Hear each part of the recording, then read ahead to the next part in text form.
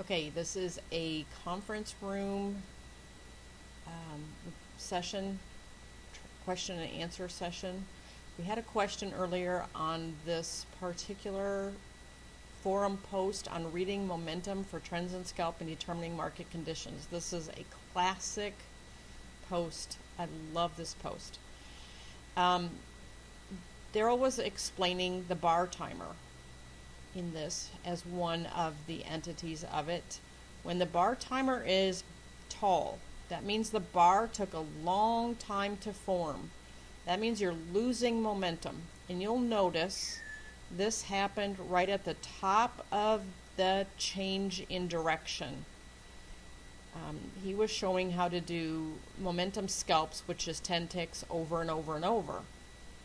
And on this day, I happened to be doing momentum scalps, and I was having really a bad time. And I kept getting in at the bottom of the scalp, and then it would go the wrong way on me. So he put this post in to show us how to read all this stuff. And basically, when you see the bar timer take a long time to form, that's a good indication that there's a change happening. Whether it be chop is coming or a change in direction. It may just be some temporary chop, and it may go in the same direction. But at any rate, when you see the bar taking a long time to form, like this bar is, that means some change is coming. Your momentum is going out the window. Okay? And as you can see, this arrow shows where the bars kept taking less and less time until it got to where they were taking, 0-second bars. Or they weren't 0-second, but very short bars.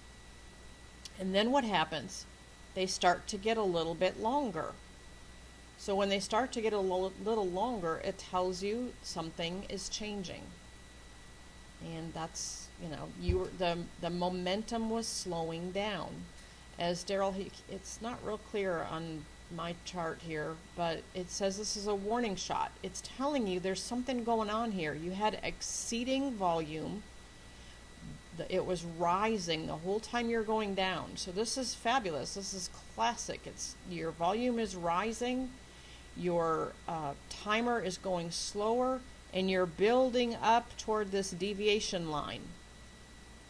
Now when you get to this point, you see your volume's dropping off, your bar timer's taking longer, and you're even coming up to the top of your deviation. This first line is showing you approximately 75% of the expected deviation. The black line is showing you the one deviation, so that you can look down here without having all your deviation bars on here, or maybe you're zoomed in and can't see them all. Down here you can get them at a glance. You can see you're almost at the one deviation. So there's a really good chance that this thing is not going to continue for a lot longer. So in this case, after this, your volume is decreasing and your bar timer is increasing a little bit. Now you've got a little bit more to go, but what's happening here then? It starts to increase and as it turns direction, it's starting to increase the length again, which means it probably doesn't have a lot to go. Your volume's dropping off, so as it's going north, it's probably not going to continue to go. And anything can happen. We know that at any time. Anything can happen. This is telling you where the odds are going. The odds are going to be that it's not going to continue going up. It's not saying it definitely won't. It's saying the odds are it's not going to continue going up. And as it goes down, you lose a little bit of volume here, and then your bar timer is shorter, and then it just kind of stays even here. And then your bar timer is still taking a long time.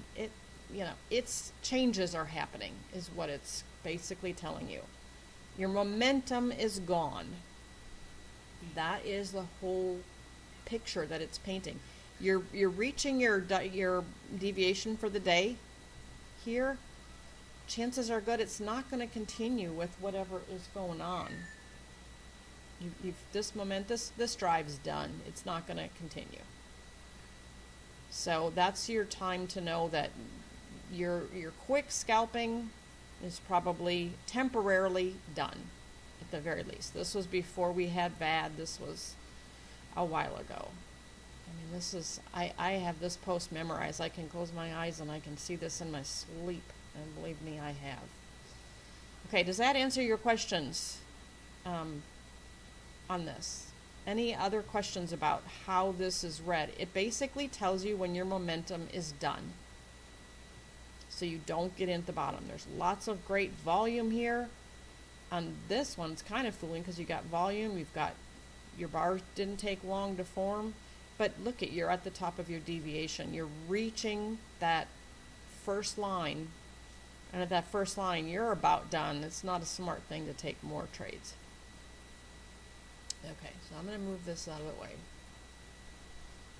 So how do we combine that with VAD and everything else?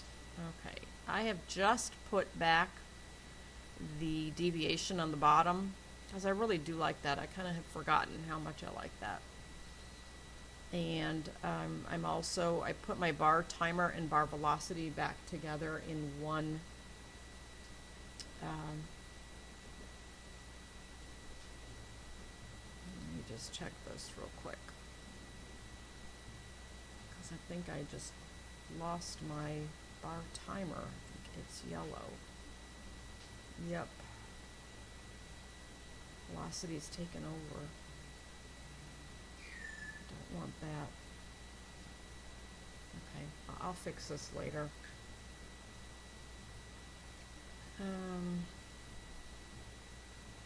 I guess for now I'll take it out because you can't see the bar timer, and to me the bar timer is more important than the velocity. Okay, so if you look at the bar timer, just a real quick thing to look at. Look at our bar timer and you'll see the bar timer takes longer at every reversal. Not every, at nearly every reversal, your bar timer increases.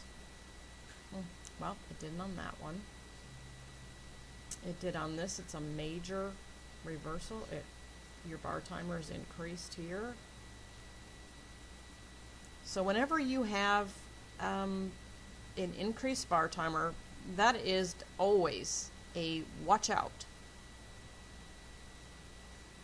Okay, it's telling you something is not right. And that's, I used to talk a lot about when I was doing my chop trades, I wanted to feel the rhythm of the market. That's why I put this bar timer back on, because it tells you what I was watching for before. I had kind of forgot, and I took the bar timer off for a while there, but I was really paying attention to how the market was moving. If a bar took a long time, well, you put your bar timer back on and you can watch several markets a little bit easier because you've got something monitoring how long they're taking to form. And if a bar's taking a long time, I'm staying away from it. And so, just as an example, let's just pick this moment. I have not looked at it.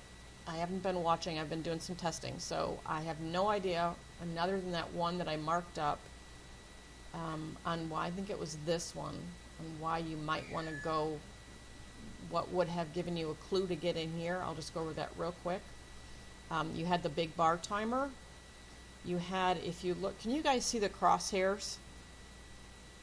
Or do you just see the arrow?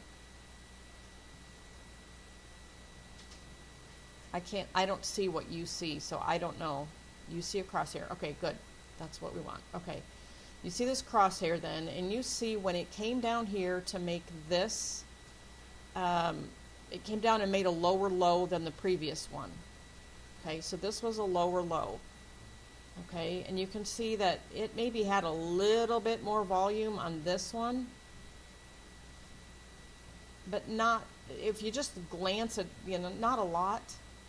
And your green volume on your VAD for the previous high wasn't much of anything. These real little volumes are telling you it's probably a lot of chop. And you got bunchy apexes to tell you that. So you don't have much.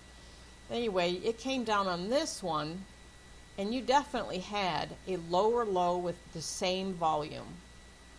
Okay, when that happens, I'm looking every time to take the other direction. I mean, there was no question about that. This was a lower low on the same volume. And then you had a bar that took a long time to form. That's especially awesome right there. Love to see that. That is, for me, the same thing as chop, because what it's doing is on the same bar, it's going up and down and up and down. And my seem to be froze. Okay, there we go. And it's just probably on this bar. I don't know if it was just staying in one place. I don't know if it was going, you were gone for, I was gone for 15 seconds. Okay, that doesn't surprise me. Something messed up here. And that was me, my internet or whatever, computer. Okay, so this bar took a long time to form, and so that means it was playing on this bar for quite a while. I don't know how long. I was not watching if it was going up and down steady, if it was staying in one place. I really don't know what it was doing. But the fact that VAD tried to make a lower low on the same volume, it made a little bit, it could not go any further. I like that. And I'm going to take a long trade there if I get an entry. You had a nice sling here. Right at the top of this P, it's a power line. When it crosses it, that's a nice trade. I wouldn't expect it to be one of those huge runs because there was no level that it bounced off from. So I would pretty much expect that it's target, unless you're looking at IR or you have a different reason to think something different. Just looking at this chart, I would say it's not going to be a huge run, because you want a big level and a lot of chop to go from a big run. Not to say it always happens, but usually that's what it takes, is a big level for a big run. So anyway, it did a nice little small trend, nice scalp from about 47.53 up to, I would have been protecting at settlement myself. That's 15 to 20 ticks, somewhere in there. So that was one I marked up and put in the room. Now let's just go ahead and see what this one. Let's see what the market reading is telling us here. It didn't give us the long bar to form, so we had no knowledge. We had no warning from the bar timer when we reached this. We did reach a ZOI. They probably laid one down in here, I would guess, because it hasn't had any other time that it would have laid it down. That's from today, so it laid down a ZOI here. And once it left the ZOI, chances are it's going to go to the next ZOI, which was, I don't know if this was here or not. I just marked them in later, so I don't know. But, okay, let's look at VAD. Going long. Okay, if we look at where it had come here, which would be this one, and then we look over at this one, you had less VAD volume and it went higher. So if you made a higher high on less volume, that's telling you chances are good, unless volume gets shoved in there fast, you probably aren't going anywhere. You had a sell zone. You had an old sell zone at the top here. You had, basically, the VAD tells me everything right there. You had meeting volume. You didn't have any exceeding volume. Maybe a little bit right at the very top. I can't really tell. But you had, you could see visually that you had less volume in this attempt to go higher than in this one or this one. Well, certainly this one. So that's a divergence. That means you're going down.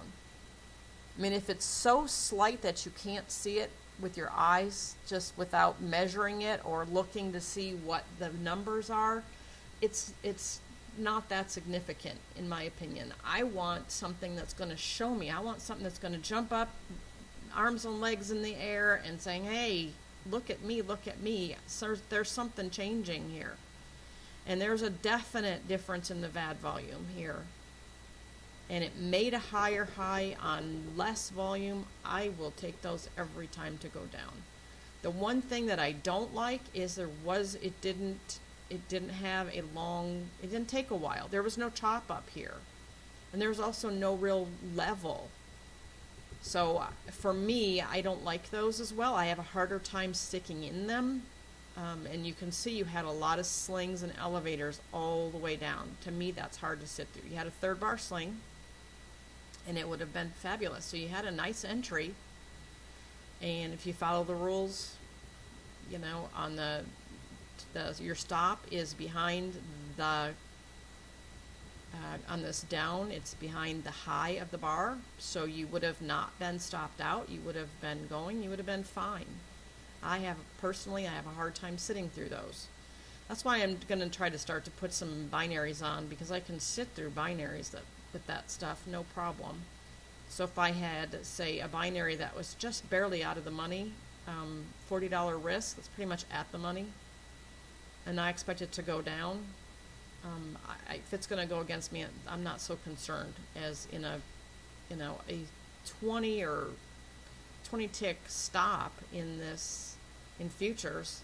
That's hard for me to take. $200 stop when you can just, you put a binary and you got about $40 risk. I can sit in that. For a seat, okay. When it doesn't close up, starts to go in reversal in that direction, look for a seize entry with a nice level and hide your stop behind it. Yeah, that's a way to do it, but that's not the way my testing has shown it works for me. For example, for this third bar sling, the stops that are in C's are the stops that I personally have found work the best. If you find something better, go ahead and use them. That's what I use. And sometimes you can hide it behind a level, but in this case, there wasn't any level to hide it behind.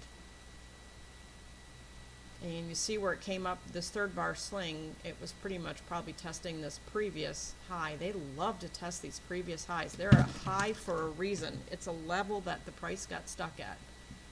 And that is like a swing point. I love those previous highs or lows in a day. So, but yeah, in this case, the C's entry, in my opinion, would have been the third bar sling. And when it passed that third bar sling, I don't like the way it retraced. I have a hard time. I like the ones that are just your little stops, touchbacks. But there wasn't enough of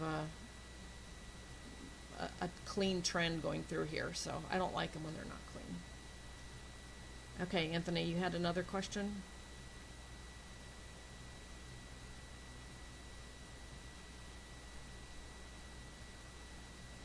No? I need to see if you're typing anything. Okay. So you are typing something.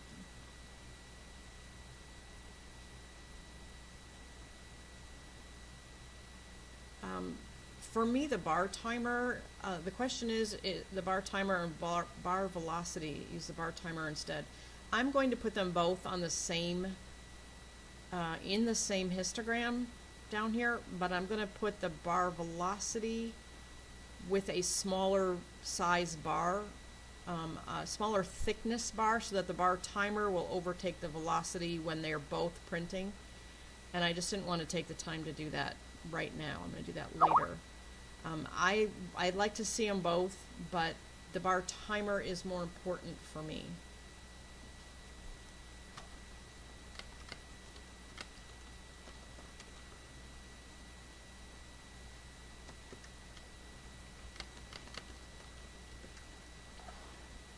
Okay, so the bar velocity tells you when you've got a fast trend, but generally once you see the bar velocity, you can't really do much about it. So I like the bar timer because it really gives you the heads up when something is changing. It doesn't necessarily mean your trend is changing, but it does mean you're losing your momentum for sure. So that's, now do you see where how that worked in with the VAD there? You made a higher high on less VAD volume, so you're likely to go down. And here we showed that worked again. If it's when you just don't have much, when you've got a choppy, I mean your apexes right there are telling you you've got a bunch of choppy apexes, you've got nothing. So you know, that right there, I don't, you know, I'm gonna stay away from this stuff. I swear right here they're probably just taking out stops. I mean, that is because you kept getting a little bit lower lows and lower lows, but you really weren't having much more for VAD volume. It wasn't increasing any amount to make any difference. It looks like it was kind of ice skating a little bit through here. I mean, if you've got the patience to sit through this, that's great. I mean, I can do it better if I'm in a binary with a real low risk, and so I'm going to try to do more of those. But you can see we had a low volume area here, according to our little histogram, our ice histogram, and it came down and it kept testing it and going back up into this low area. It's just kind of, all these mini magnets and ZOIs are telling us you've got a big area of a mess today. I mean, that's really, in my opinion, when you get so many ZOIs and mini magnets, the levels they're at become less important unless they're, you can see this one's thicker because it was hit several times. The same magnet was laid down several times, so I make them thicker. This ZOI was laid down several times, so I made it thicker. And that's what's important to me. I really, for the most part, those important ones matter, but other than that, I'm going to keep these on till the end of the day, and after, I don't, when there's so many, I haven't even added a bunch of them. I left them off. I'm not going to worry about them. I know this area is very congested, and so those absolute levels are not important. How can, you know, there's just too many levels to have any idea of what's going on. You know you've got chop in here, so stay out. It's that simple. When they keep laying down that many mini magnets and zones of interest, that basically tells you stay away. That's kind of like a long bar timer. You know, just don't, it's not worth trying to trade it.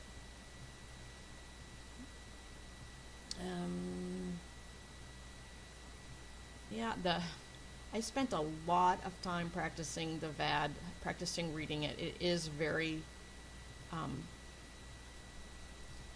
it takes a while to figure out. It's not just cut and dried. Learning to read it is something else, but there is some easier stuff coming that will read it a little more automatically for you. It's just not here yet. We're working on it. So, any other questions? And I mean, these two nice little runs were actually really pointed out. This one in particular with the bar timer, but this one was pretty good chance of that going back down to settlement at the very least. Once it hit settlement and all this congestion in here, you know, man, you had a mess. For me, I'm staying out. There's no reason to try and take these trades and have to sit through these big, huge stops. No, thank you. And we know from forever, when you have a bunchy apex, it's just not a good thing. You got bunchy apexes, you've got little tiny VAD back and forth, back and forth, back and forth. You know, that's just classic apex. Stay out. When it crossed the power line going long at around 11:12, crossed the power line right here. It crossed both EMAs as well. Yeah, it did. I do not like the EMA crosses in this choppy stuff. I have seen that just bite.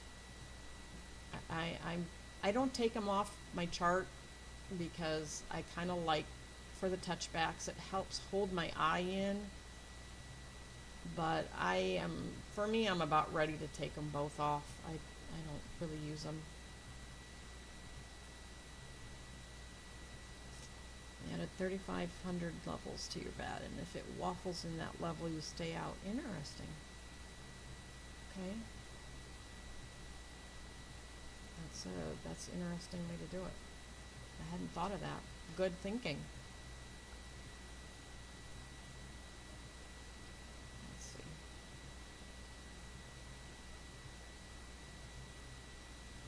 I'm pulling it up.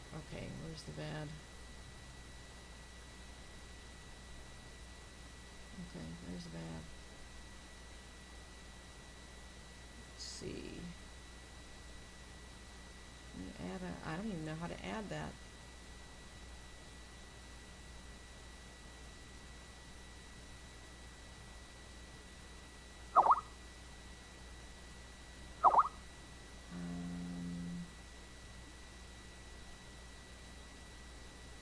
I thought it had a label on you could add like you do the zones.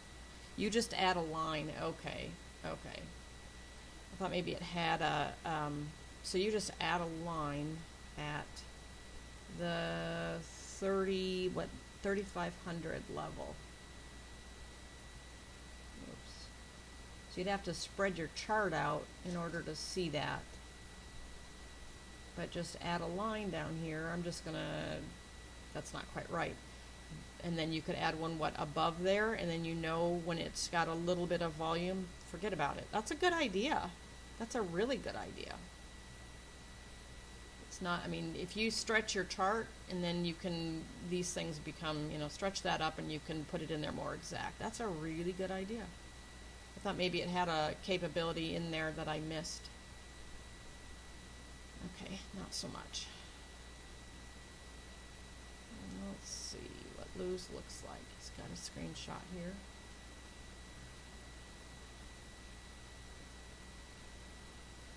My internet is really kind of being a dog today.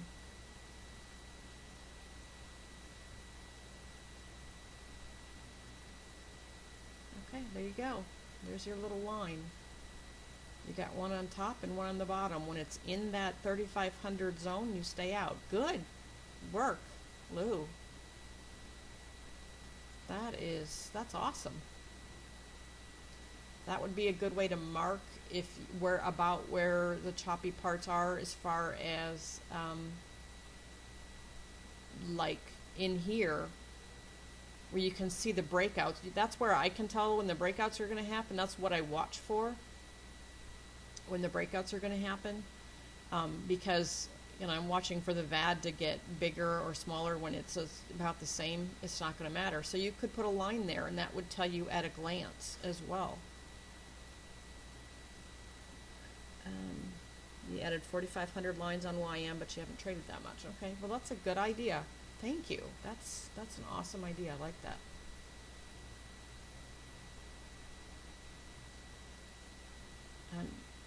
We don't. I would say you'd have to check the level and see what level works best. 3,500 seems to be a good level for NQ. I would think each level would have a little different. Go through and see where, just, you know, bank your chart, go back and see where your little chop levels are and see where they tend to land. See what your average is. That is really a good idea, Lou. Awesome.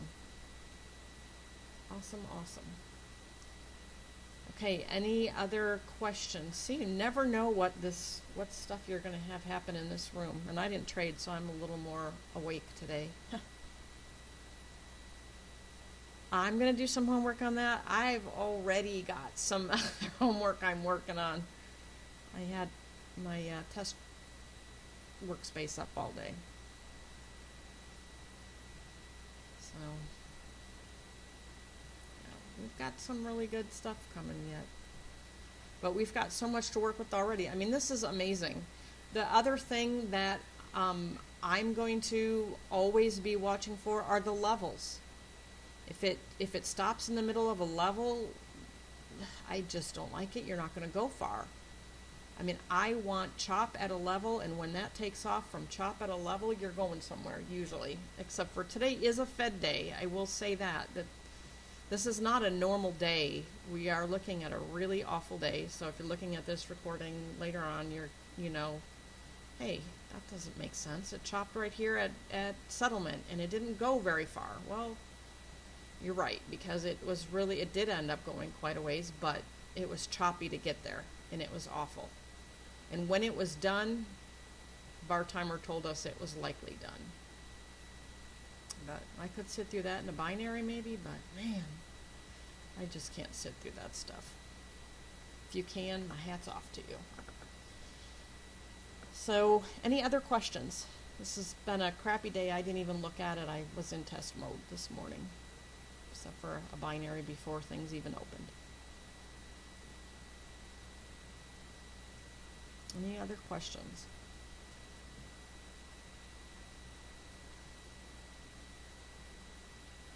Okay. So, Anthony, you feel better about reading the VAD and not it's about divergence, but there's a couple different ways to read divergence, and it does take practice. And you don't want to take a trade just because VAD shows you. You really want to have the bigger picture.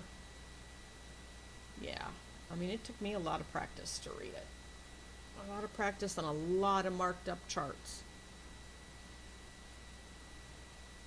I probably did more marked up charts with questions trying to learn VAD than I have in a while.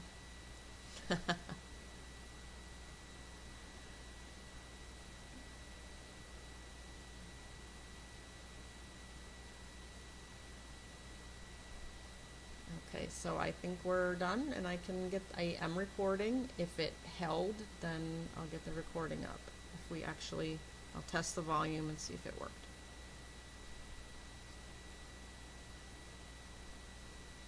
So we're good? Okay.